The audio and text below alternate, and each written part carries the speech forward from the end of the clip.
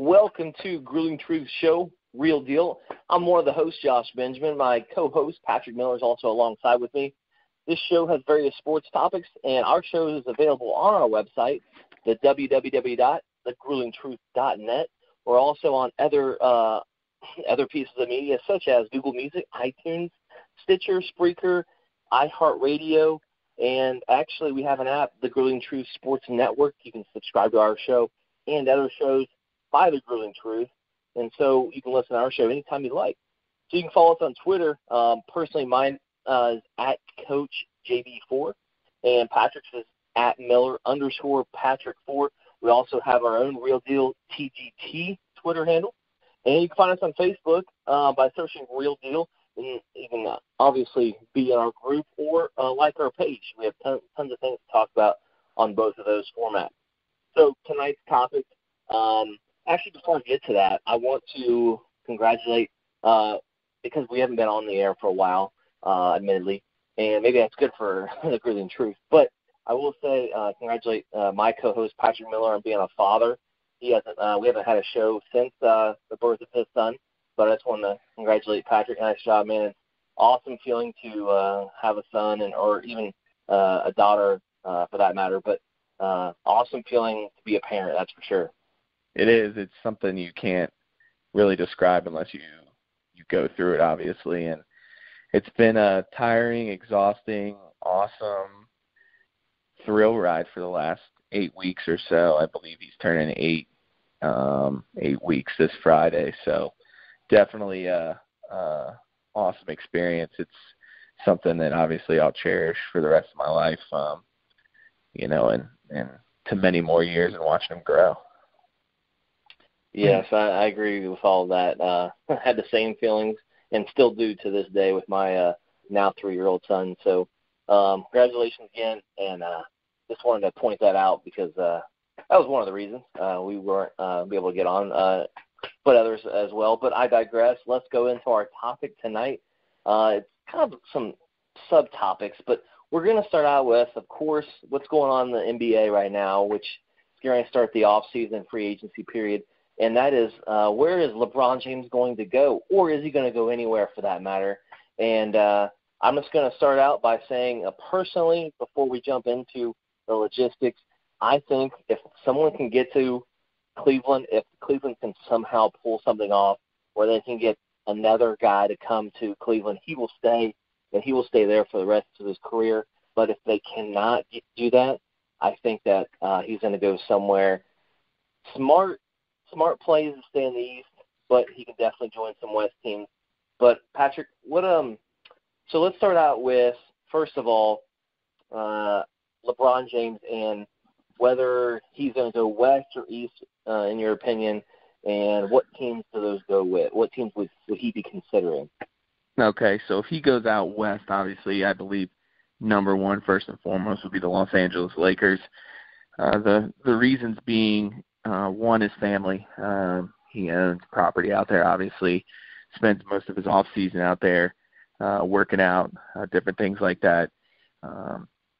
And then obviously it'll take I believe he's thinking long-term in regards to his brand. The LBJ brand in LA is obviously you can't really get a bigger market than Los Angeles when it comes to life after basketball. And when it comes to that, LA also has the most cap space to be able to sign not only him but another max contract. And if LeBron or one of these other guys that could potentially come to LA would agree to take a little bit of a pay cut, as we saw when Kevin Durant went to Golden State, they could get potentially 3 superstars out at LA and kind of form a super team that can compete against Golden State. So that's kind of my take. If he doesn't go to LA, number 2 would be the Rockets, and I don't really see him really considering anywhere else besides LA or Houston with those 2 teams. If we're just talking about guys on the court, would be giving them the best chance to potentially win and win now and win for the longevity of his career, however long that may be. Okay, well, a lot of things come to mind when you speak about both those teams. First of all, the Lakers have a historic tradition of winning championships. And obviously there are points of interest for LeBron to go to L.A. and be a part of that. I think it's huge for Magic Johnson and what his position is right now at the Lakers. If he does not get LeBron ever, that will be a huge tarnish of Magic's legacy as being in front office, kind of like Michael Jordan right now. Obviously, he's considered one of the greatest players, if not the greatest of all time, and him in the in the front office has been, to be honest, quite terrible. And I think this would definitely plunge Magic Johnson's full legacy to be able to be a great player, but also be great in the front office. That would definitely help both their cases if, like you said, getting the max deals available to bring in a couple guys. With the Rockets, I just think that I think that's a very good possibility. I think regardless of if he goes to the Lakers or the Rockets, I think the Warriors are still going to be tough for years to come if they don't break up. I just think it's going to be tough. I think it's going to be tough for either team, Lakers, Spurs, Rockets, the Pelicans, the Blazers, whoever, to have that tough go. But as far as the East goes, Patrick, what are considerations there? In the East, I see him considering, obviously, number one and first and foremost, him staying in Cleveland. It's his home. It's where he's from. He's the king there. I mean, he's the king of the NBA, obviously, but there's no bigger figure probably in Northeast America than LeBron James, and especially when we're talking about Cleveland, I think first and foremost that's where he'll stay. And obviously we all know that LeBron holds more pull in Cleveland in regards to just being a player. I believe he's definitely coach. I think he's general manager. And if he could own the team, I think he would do that as well. I consider LeBron in Cleveland basically Jerry Jones in regards to how the teams ran.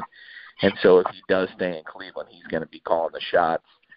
He'll be the one, kind of saying who he wants. They would definitely have to make some serious moves, kind of what they did at the NBA trade deadline, where they basically overhauled their whole entire roster and switched it for the second half of the year. But for him to stay in Cleveland, which I believe is number one in the East, they would definitely have to get Kawhi Leonard somehow, which he has come out and publicly stated that he wants to be traded from the San Antonio Spurs, or they would have to sign Paul George. And it's no guarantee that Paul George really leaves the Oklahoma City Thunder, although, everybody has him going to LA as well. I think LeBron has pretty good persuasive and pretty good track record in basically trying to convince anybody to play with him, because if you play with LeBron James, you're automatically going to become a winner. You're going to compete for a championship, and you're going to become a better player. I mean, that's just proven over his career. So first and foremost, he goes to Cleveland, or he stays in Cleveland. My second option would be, and the smartest option would be, the Philadelphia 76ers. They have such young talent. They have Joel Embiid. They have Ben Simmons. They have good role players. You have Rodney Covington. You have Sarge, who's a big power forward. They would have to unload J.J. Redick, as he is $26 million against their cap space, which that shouldn't be an issue. They just don't re-sign him and pick up his option for next year. But again, and we have some up-to-date information with the NBA draft going on. The Philadelphia 76ers also would need to trade Jared Bayless, and that would get them 8 more. That would get them to the $32 million range. Max contract's $35. And they would get the rest of that from not signing one of their draft picks, which then in return they would receive cash and $1.7 million to get them there. And I believe if LeBron goes to Philly with all the young talent, he has pretty, I would say, cruise control of the finals for the next 5 to 6 years. So I believe it's Cleveland number 1 or Philadelphia number 2. Yeah, and I think that Cleveland obviously has a play for lots of reasons. I agree with you there. Definitely, if they get another person, like I said before, I think he would stay. I think they have a decent nucleus, some young guys. Um, got some experienced guys as well, obviously, with J.R. Smith and Kyle Korver, those guys right there. I think the other one, though, I think the Celtics they have a lot to offer. First of all, obviously they'd have to trade Kyrie, which would be almost kind of like the Isaiah Thomas deal, where he's there for a season or less than that, and then gets traded. But I think that with Brad Stevens being an amazing coach, and obviously the Celtics tradition, I think that'd be a great fit. He's around some young guys, some guys that are actually going to play hard. Not that Cleveland did not play hard, or any other team that he'd go to not play hard. But I think those guys right there would definitely go under his wing, and he would show them how to play the game and give back to the game possibly. Obviously, they're going to be very good because they already are, and that only makes them better, obviously, having him. Having a coach like Brad Stevens, nothing against the coaches that LeBron's had in the past, but nothing like what Jordan had with Phil Jackson. Same thing with Kobe. And so I think that that's the other landing spot in the East. If he does go somewhere, I do think the Sixers are in play. I just don't know what's going to happen with the GM and what that situation, what happened there with leaking some information. But I think that definitely Cleveland, and then one of those two, Sixers or Celtics. But yeah, go ahead.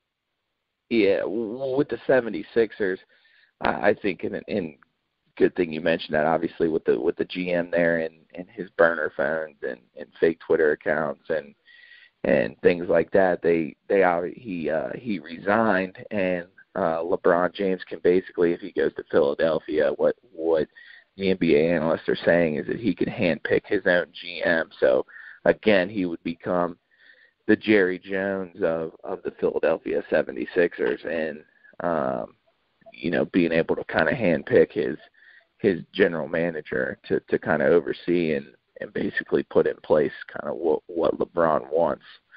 So that's definitely probably an intriguing piece, but I don't think Philadelphia, from a longevity standpoint and from his business perspective, is a big enough market than what LA or Cleveland has to offer. So if I asked you right now your professional opinion, or whatever you want to happen, whether it's what you want or your professional opinion, where is LeBron in the 2018-19 season? I believe LeBron is a Los Angeles Laker in the 2018-19 season. That is what I believe. Is there anybody else with him? Any superstars moving? Yeah. Oh, yeah. I believe that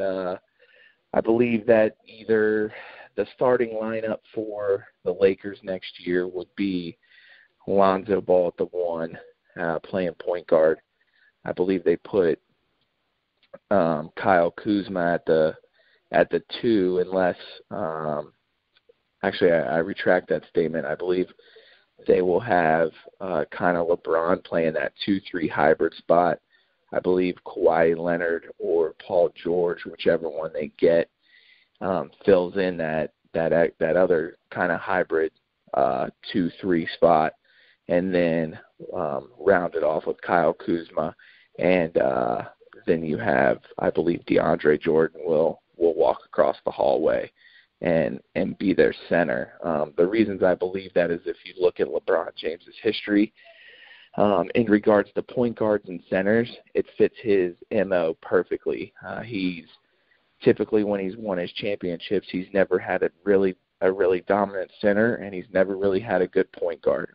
He's just had solid players there. If you think back when he won with Miami, if you can name the 2 point guards, which obviously we could, it's point guard out of Cleveland State, and then you have Mario Chalmers, who knows where they're at right now, were his point guards, and then obviously his center in Miami was I couldn't even tell you, to be honest.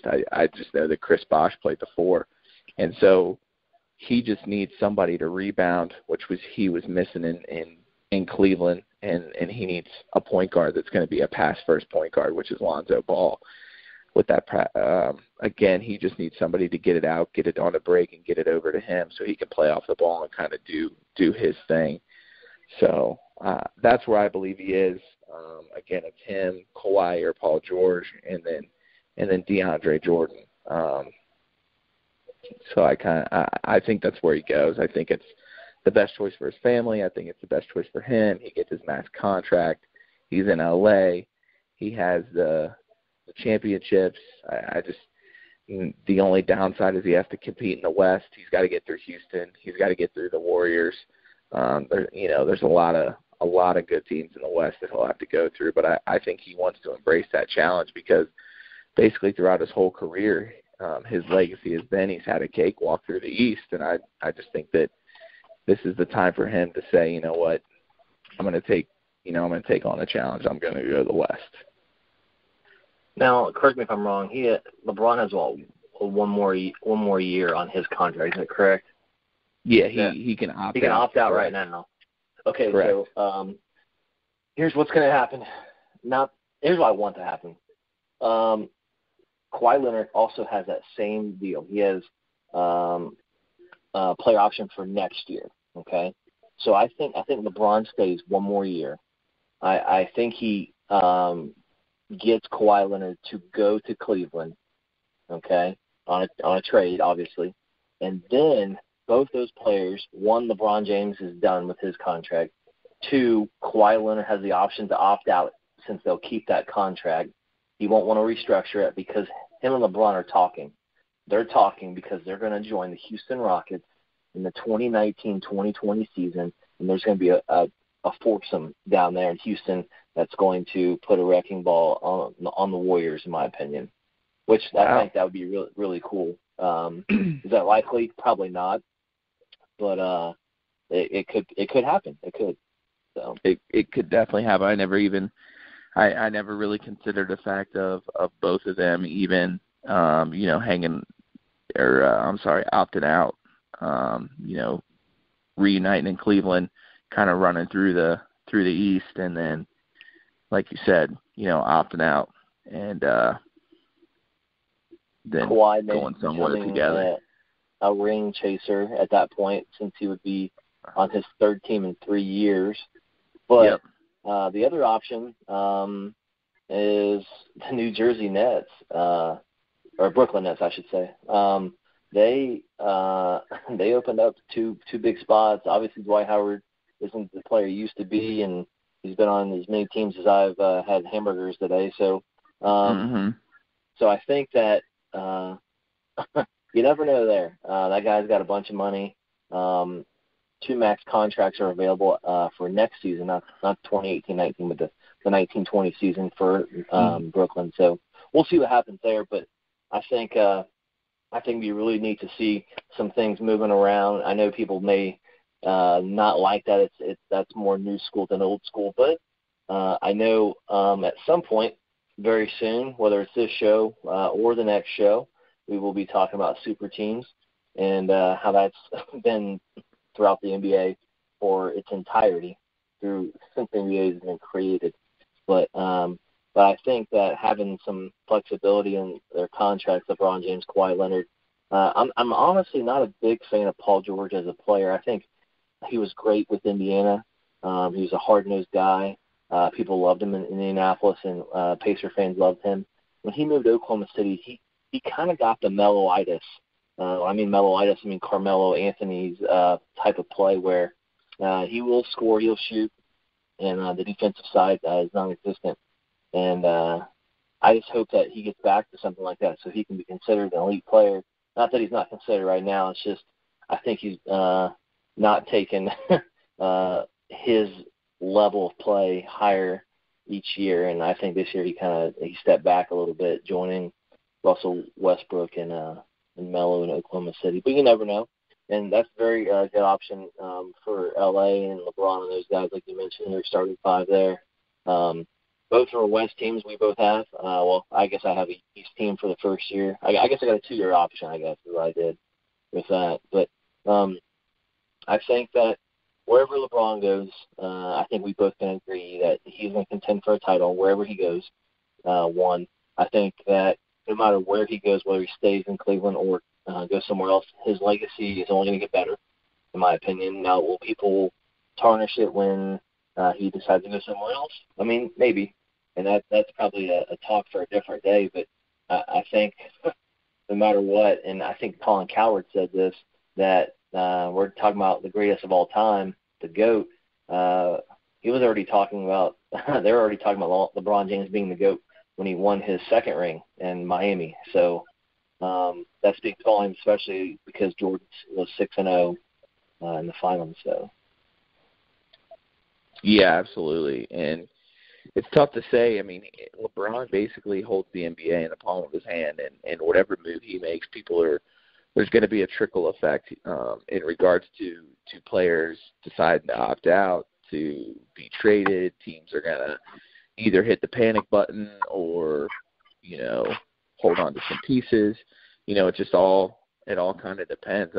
I think, Cleveland's kind of the one, that has the most to lose. I mean, obviously not in regards to, Paul George leaves Oklahoma City, okay, that's fine. They still have Russell Westbrook, and they still have superstar. I mean, LeBron James leaves Cleveland. I mean, where do you go? If you're Cleveland, what do you do? Where do you go? I mean, you literally go from top of the East to literally the bottom. There's no other team that could lose a guy and then literally have that much of a downgrade. I mean, they just don't have anybody else. There's Kevin Love. I mean, that's going to be your next best player. And as good as Kevin Love is, I mean, he can't carry a team.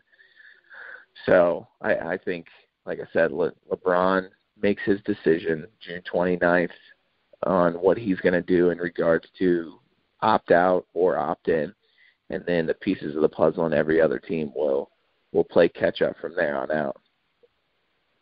Agreed. Yeah, the pieces will start falling once he makes that decision for sure. Yeah, but now that Kawhi has announced that he wants to be traded, I think LeBron is way more interested in Kawhi Leonard than he would be Paul George. Kawhi Leonard's just as skilled as Paul George, and Kawhi Leonard gives LeBron James a all-defensive player that he just wouldn't see in Paul George, to where if they do come face-to-face with the Golden State Warriors, which I'm assuming wherever LeBron goes, they're going to come face-to-face with the Golden State Warriors sooner than later, whether it's in the Western Conference Finals or in the Finals.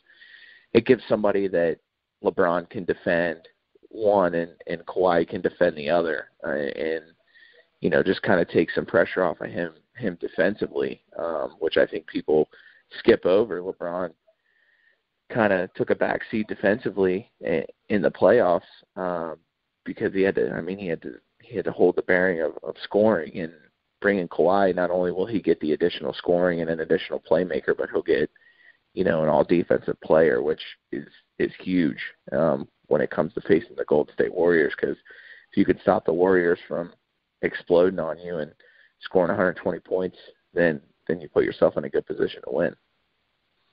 Oh, yeah, absolutely. And just kind of touch on where LeBron's going or maybe staying. I bet a lot of business owners in the Cleveland area are begging, praying, all the above and more to hope that LeBron stays in Cleveland, just because of the businesses and things going on in Cleveland now, because he's there.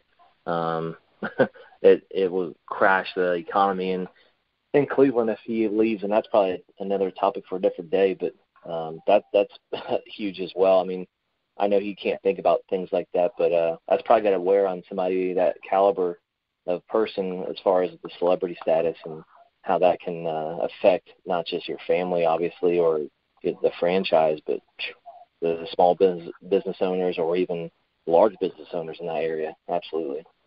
100%. And like I said, that's why I said, I mean, Cleveland just has so much to lose, and with LeBron leaving, superstar leaves LA still thriving, and Kobe retires, or whoever leaves LA, on to the next one, and it's LA.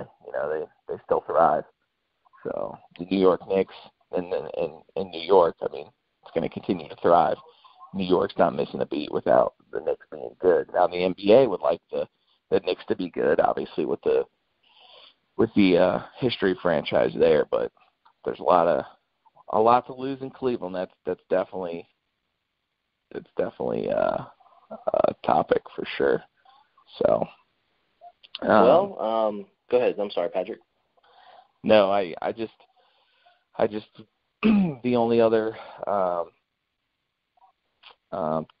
place that I think LeBron could go, and even Vegas is considering, and what you brought up would be the Brooklyn Nets, and that's just due to their cap space, and LeBron and obviously Jay-Z is part owner of the Nets and has some stock there, so he could hook up with Jay-Z, and Brooklyn is a huge market, especially for him, and he could bring Kawhi with him there, and they could kind of put the pieces of the puzzle together in Brooklyn and stay in the East and dominate there, for sure.